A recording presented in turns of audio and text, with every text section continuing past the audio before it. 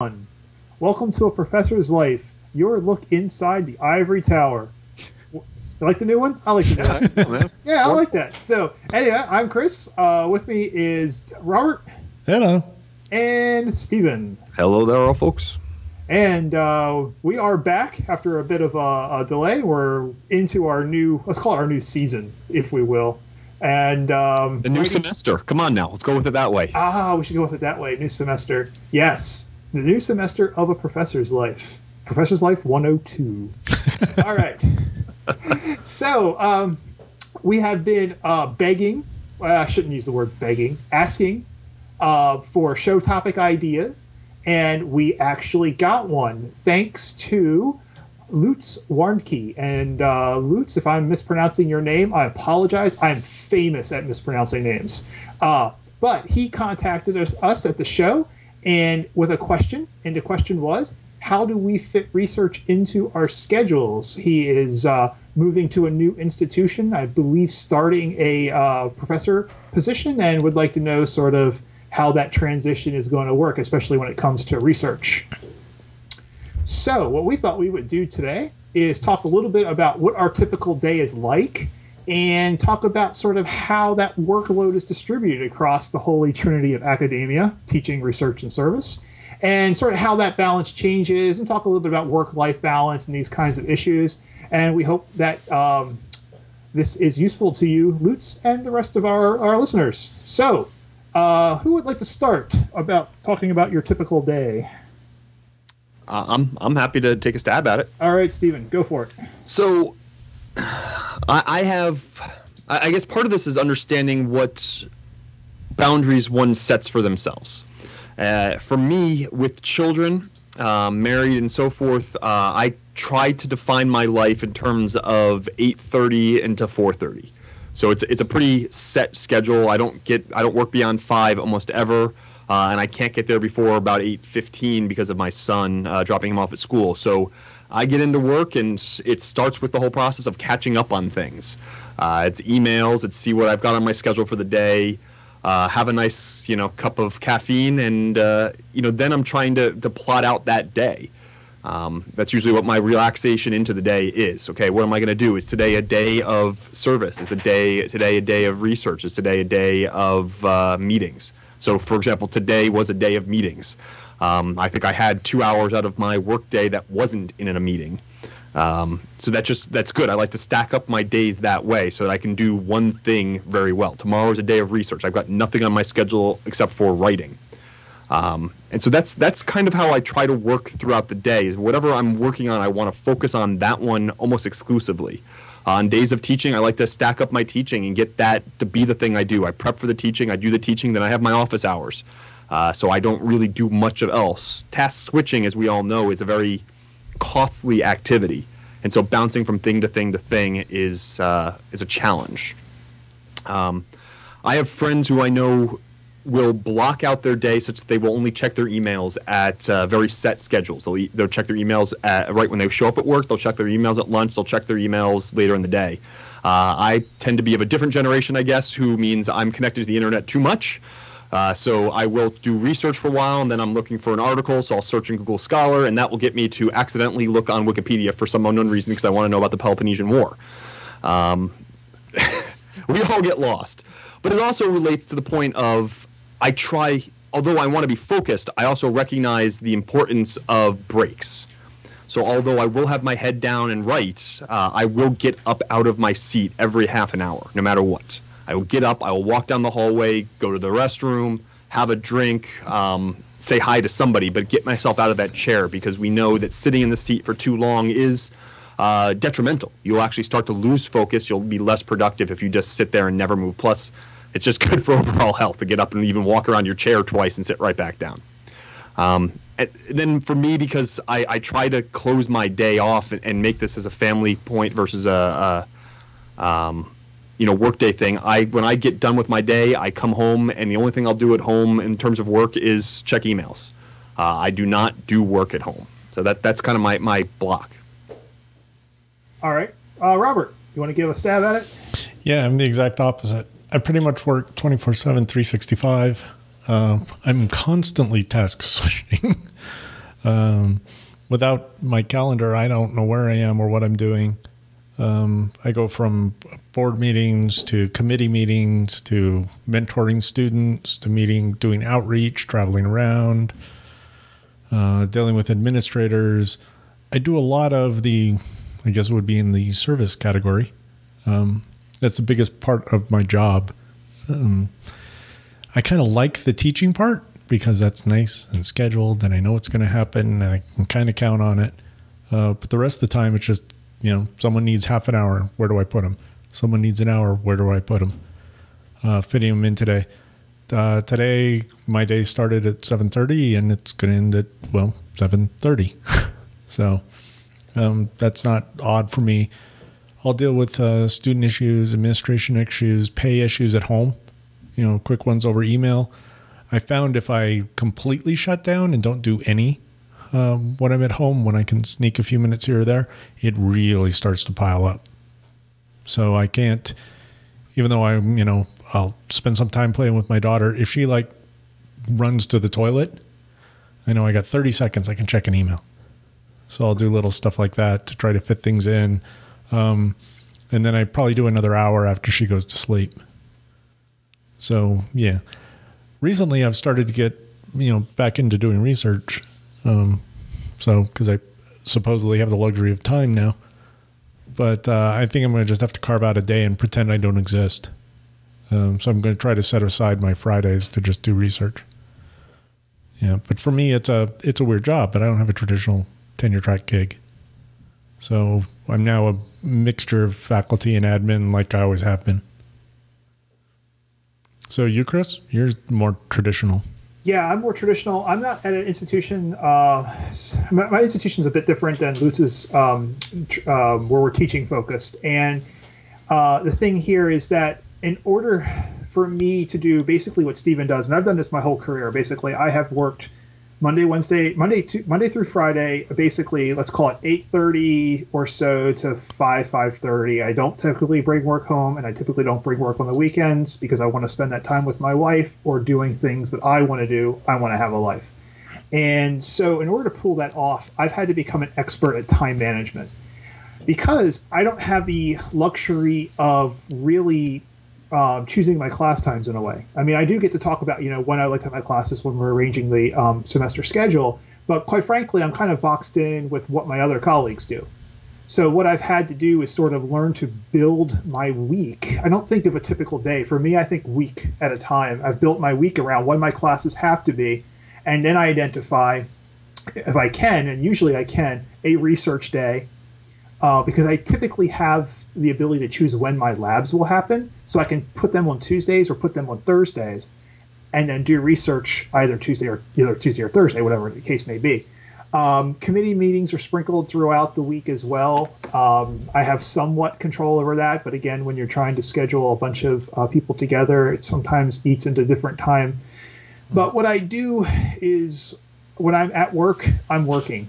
I'm generally not floating around chatting with other people in offices. I'm generally not hanging out in lounges with students chatting. I do that some, but I spend my time working and I'm efficient at it. And that's how I've been able to really successfully maintain a research program at a teaching intensive school, where at my first institution, I was teaching the equivalent of 4 3-credit courses. Here I'm teaching the equivalent of 3 4-credit courses, but that's a high teaching workload. But I've been able to publish about 16 papers in the last 12 years that I've been a professor. So that's a pretty strong sort of publication record for a high teaching load kind of job. So for me, like I said, I can't take the typical day view. I sort of think of the typical week view and plan accordingly. Just because depending on what day of the week, my day is very different from one day to the next. And I think I take the same view there, Chris. I do plan out the week, and that's what I'm saying. I try to stack things, and I think that's the difference as well. I mean, I don't have as high of a teaching load, as well as you're on a sabbatical at the moment, and I've structured my teaching load that I actually get my teaching done in one semester. That allows me the flexibility to move directly into a research-oriented space. This is research service. We obviously will have reviewing. That's a big part of my life. I'm doing PhD recruiting at the moment, so that was a big part of my time as well.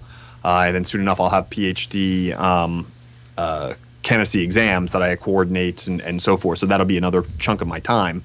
But I'm able to, because of my schedule, when I teach, my teaching is almost exclusively my focus, and I do very little other than maintenance during that time, because I have basically an 8-week teaching schedule.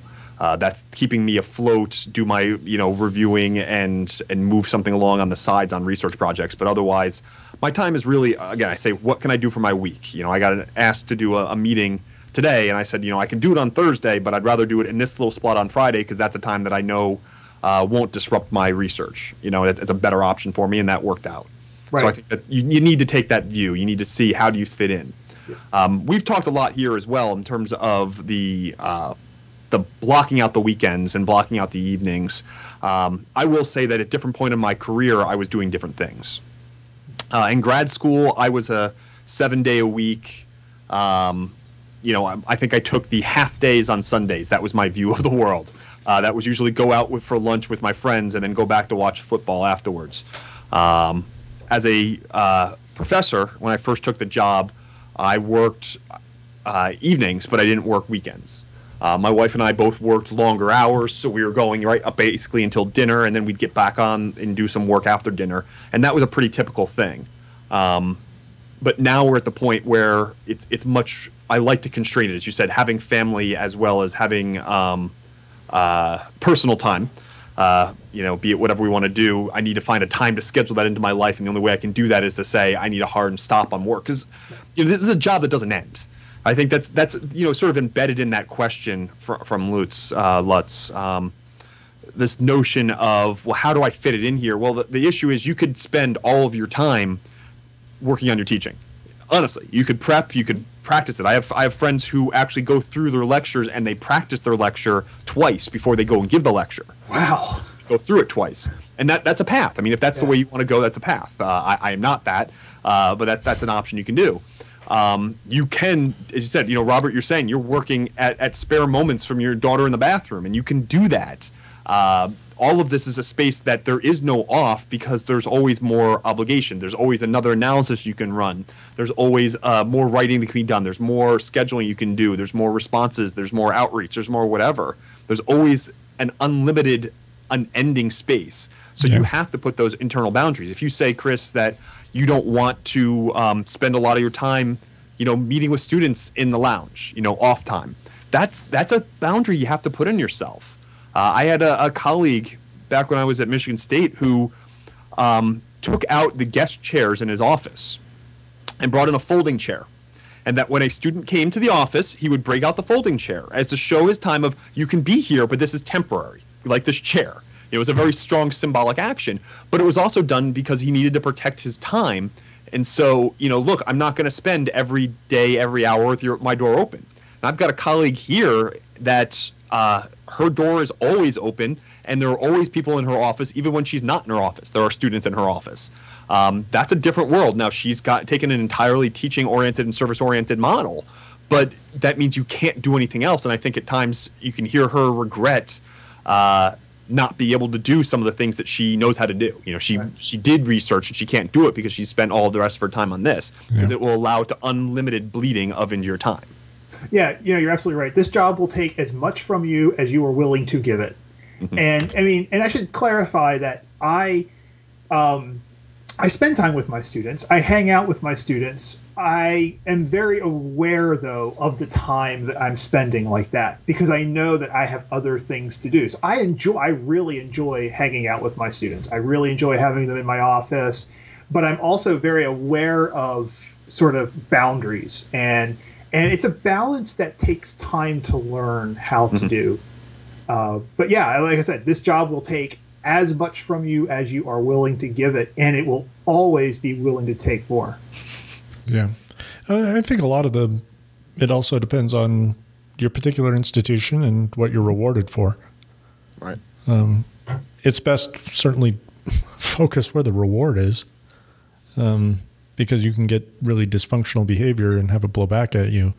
If you're at a teaching school and you're a research wonk, you got to make sure you do the teaching, or the other way around. Or once you start doing admin things, there's a reason academics bitch about admin, because you've lost a lot of your control. Because everything's in groups and there's committees and it's all this weird consensus time management. And it's very frustrating where you go, oh man, I had that time. It's the only time everybody else can meet. And it's just like, oh crap, the provost wants to meet at 7 a.m. Yeah. What the hell, dude? Go to sleep. And you're just you're stuck, because if that's when it is, that's when it is. Or they'll fire your ass. I had a colleague who jokes that the ability to actually schedule a dissertation committee for dissertation defense should be enough to pass your defense. Hell yeah. Because getting 5 academics in the same place at the same time is already just congratulations, you've won. Yeah. If nothing else, don't be one of those ones that schedules meetings and doesn't show. Oh, I hate that. This drives me crazy, and it's a fairly common practice among academics. And I'm from the school of, early is on time is late is unacceptable. Mm-hmm. And it's just like, oh God, these people drive me crazy. It's like, I carved out an hour for you, man. Yeah. Never again. You are dead to me. Yeah, I don't tolerate that. I'm more than happy to let people know how upset I am with them, my students and other people who I'm supposed to meet with. Because I'm big on time management, I do not like it when you disrespect my time. Yeah, mm-hmm. I will always respect your time, so just return the favor. You're right. I've noticed that. Now, I should say that even though I do set up pretty hard start and end time boundaries, there are times at this job where they have to be violated. Oh yeah, always. But you do what you got to do. Yeah, I mean, when the provost calls and says, "Hey, can you meet at 7 a.m.?" Guess what you have to do? Yep. You meet at 7 a.m. Crap rolls downhill. Yep. Right. That's right. Poor PhD students. So I thought one other thing that we should talk about, and this was brought up by Steve, I think this is a great idea during the pre-show, is talking a little bit about how the workload changes as a function of the stage in which you're in your career. Mm-hmm. Because how you spend your time as assistant professor can be quite a bit different as how you spend your time as a full professor. And I would suspect that even as a full professor, as a sort of a late stage full professor, your time is spent differently than an early stage full professor. And as well as layering in, do you have a PhD program? Do you have administrative, like departmental chair, or you running a center or whatever it might be? There's a lot of other aspects to it. Oh, sure. This is a pretty complicated question actually to answer because there's so many variables. I can speak for myself that in some ways it sounds like a cop-out, but in some ways I have more time as a full professor to pursue my research, and in other ways I have less time. So, like right now, I'm on sabbatical. That doesn't count. So let's talk about last semester, before I was on sabbatical. I wasn't assigned to any major committees. But because I'm a full professor, I could easily be selected for some real major committees that are complete time drain when it comes to research. And so it really depends on the year and what the service load is like as to what, you might think, oh, well, fool, you're not chasing tenure anymore. Well, that's true, but you're also one of the experienced faculty at the institution, and, you're shielded from things, so you can do certain service activities that other people don't want to do. Because but you say that the other side of that is that when you're a junior faculty member, you're shielded from certain service activities. That's true. Right? You're not going to be able to be put on those committees, or they don't want you on those committees. If you're being put on a bunch of committees as the core curriculum or undergraduate curriculum committee as a first-year faculty member, you won't publish ever again. You should quit right then. I mean, you don't have enough time in your life because that is in many respects a full-time job. You have to learn the entire curriculum for every program at the university. Yeah. Well, let me tell you a little story. My first year, I was chosen as the assistant professor representative from the former College of Natural Sciences and Mathematics for an ad hoc P&T Policy Review Committee. Oh, God. Where we reviewed 17 departments' P&T policies.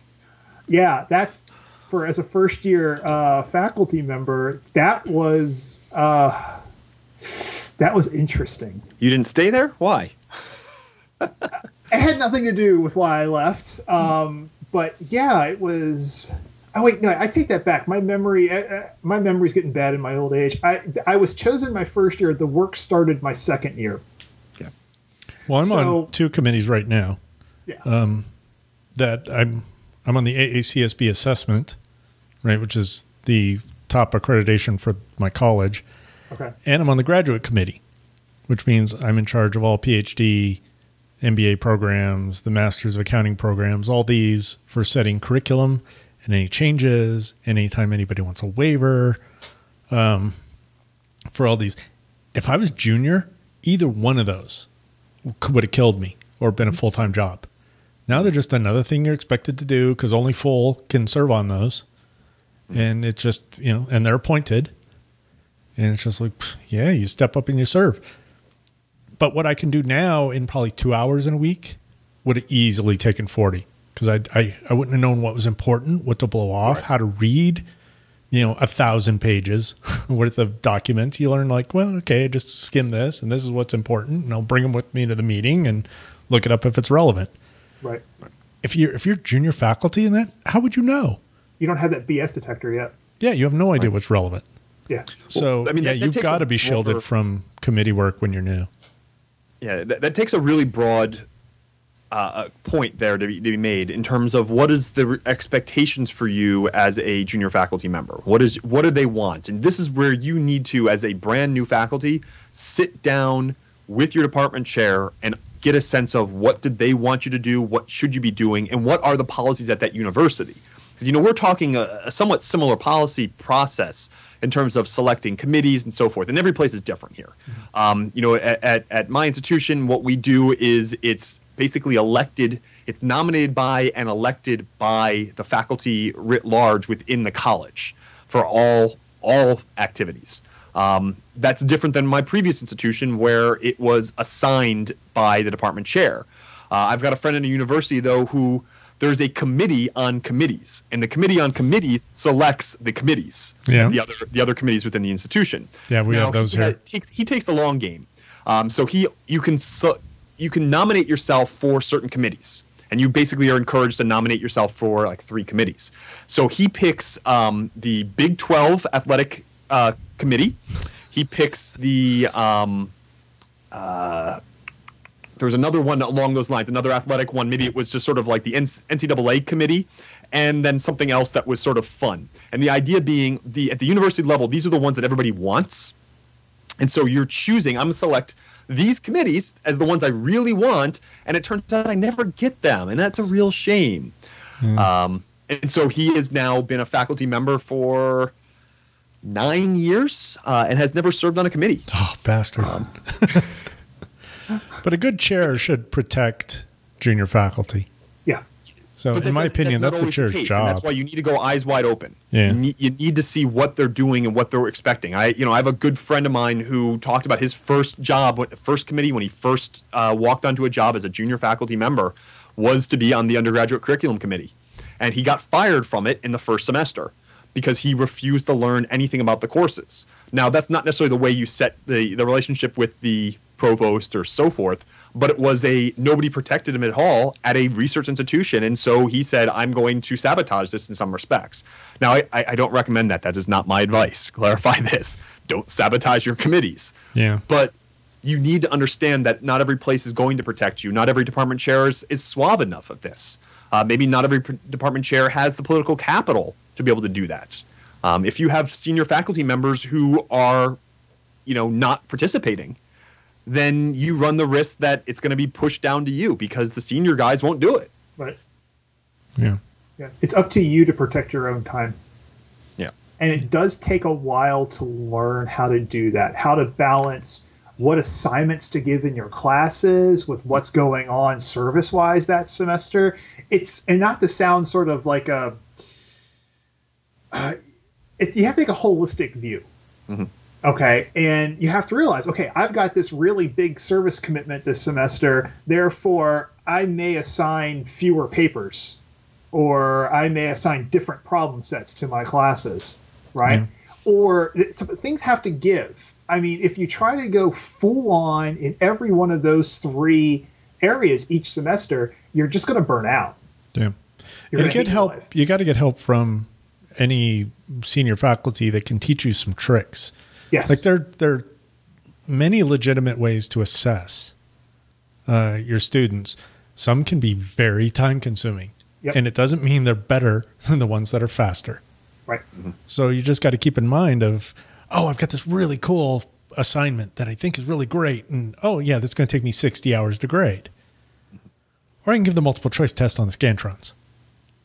You know, and depending on the course, if it's a survey course where you're vocabulary building, the Scantron may be a perfectly legitimate assessment technique, in which case, do the damn Scantrons. Right. Don't blow off 60,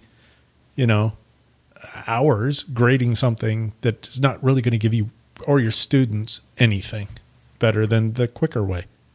Or if you have a light service load that semester, try the 60-hour assignment, but go in it with both eyes open saying, okay, this is going to be a real time-consuming exercise to grade.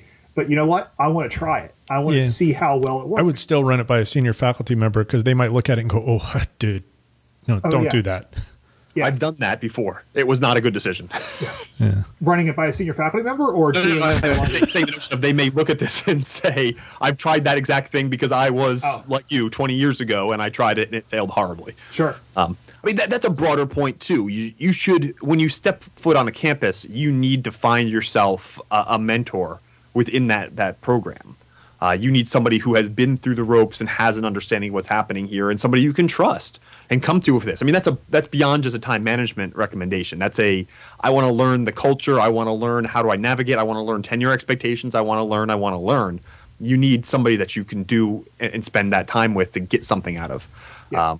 And I definitely, I can tell you exactly who that was at my first job. I can tell you who that is on my current job. And I'm a senior faculty member now. There's not that many who are at higher levels than me in reality. I'm a full professor, and yet I still have mentorship here because there are people who have been doing it for 30 years, and I've only been doing it for 10. Right.